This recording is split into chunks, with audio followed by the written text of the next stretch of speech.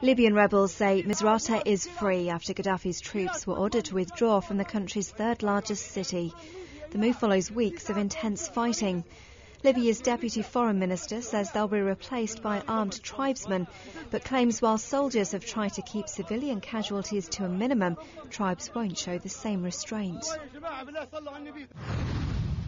Syrian forces have reportedly opened fire at pro-democracy protesters during a funeral in the Damascus suburb of Douma.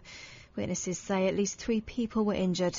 Dozens of people died after being shot by troops during demonstrations yesterday. The protesters want an end to the regime, calling President Bashar al-Assad a traitor. Schools could face a series of walkouts from this summer over cuts to teachers' pensions packages. Delegates at the National Union of Teachers conference in Harrogate will vote on whether to ballot for strike action.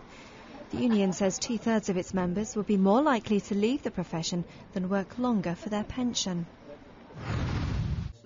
The Deputy Prime Minister says people who want to keep the current voting system are either a reactionary or a fruitcake. Nick Clegg was talking during an event in Norwich to promote the Yes to AV campaign ahead of next month's referendum. Which are the political parties that are in favour of keeping first past the post? The Conservatives, the Communists and the BNP. Right, now what does that tell you? What does that tell you? You're either a reactionary or you're a fruitcake if you want to keep the current system.